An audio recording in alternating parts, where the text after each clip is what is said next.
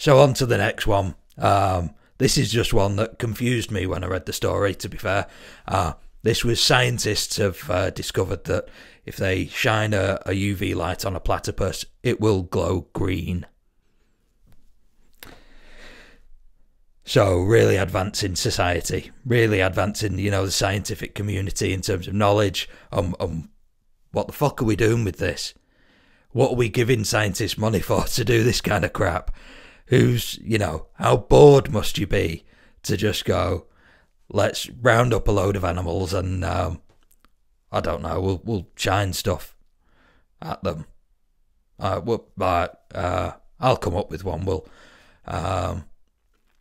get a bouncy ball and we'll just throw bouncy balls at animals and see which one's the bounciest animal. And then we'll publish our results like it means something. What the fuck are you doing? I'm sure there are better things you can do. There are no applications for this. Not unless we want, I don't know, glow-in-the-dark coats from platypus fur. It just seemed like a really bizarre thing to do. Really bizarre thing to actually put in the news as well. Like, if I was a scientist and I found this out, I'd probably just keep my mouth shut.